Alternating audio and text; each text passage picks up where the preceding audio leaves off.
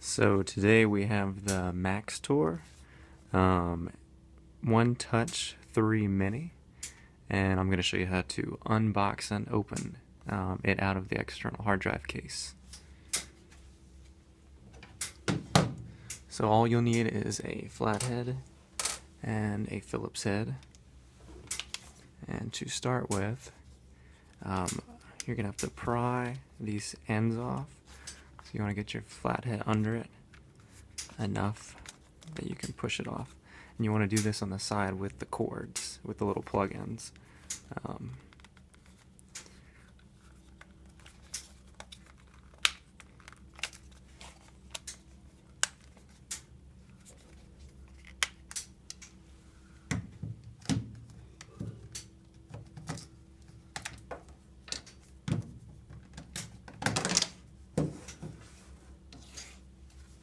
Once you have that off, you need the Phillips head.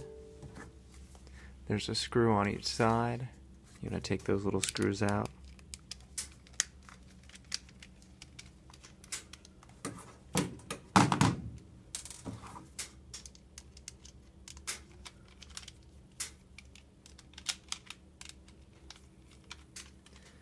Next, switch back to the flathead.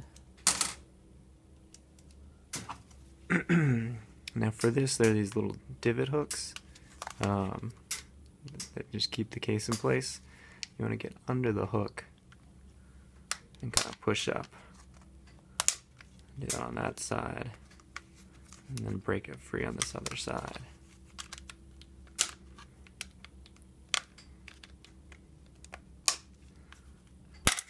Once that's broken free, the case will open. This is held together back here just because of the sticker, so if you really want it open, you can take that sticker off. This is your hard drive specifically. So this is your power button, and your little reader was on the top here that your cords plug into. So at this point you may be able to free any of that. If you need to take this off and get to the hard drive specifically, you can peel back this silver tape. And it's not going to hurt anything to take the tape off. It's pretty much just for cooling purposes.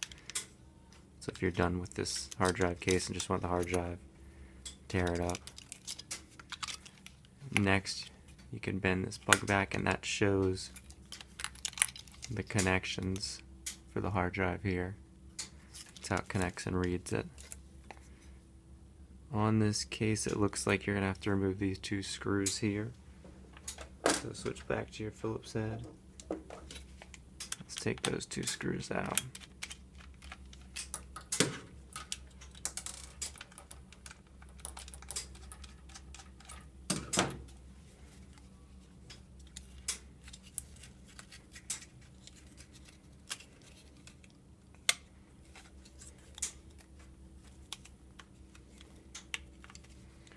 Let's peel off this rubber just off the hard drive side so that it's freeing the hard drive itself.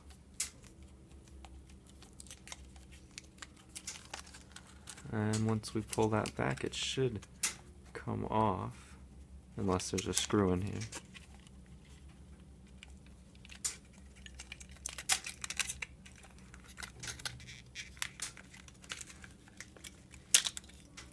Nope, it was just stuck on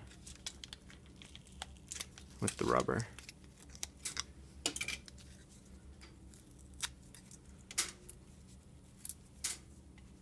So you've gotten basically to your hard drive. This is your connector. There's your little plug that was on the outside of the case, and it looks like this could be a power supply, but you can just wiggle this out now. Be careful not to mess up any of the little pins. But this is your connection. This is basically your little reader. You can buy a new one of these if you need to. That'll plug in to read this card or read this hard drive. That's pretty much it. So this all still works. These two things are basically all you need. All this stuff is just the case and the housing for it. But to just plug it into the computer, all you need is this little card reader, and this is the hard drive itself. So if this isn't working, You can get a new one of these. I'll throw a link in the video description. Or this is your hard drive, so this is all you need. This is all your data. This is your reader. Get a new reader, get a new cord. It should work. Should be able to read your hard drive no problem that way. Alright, good luck.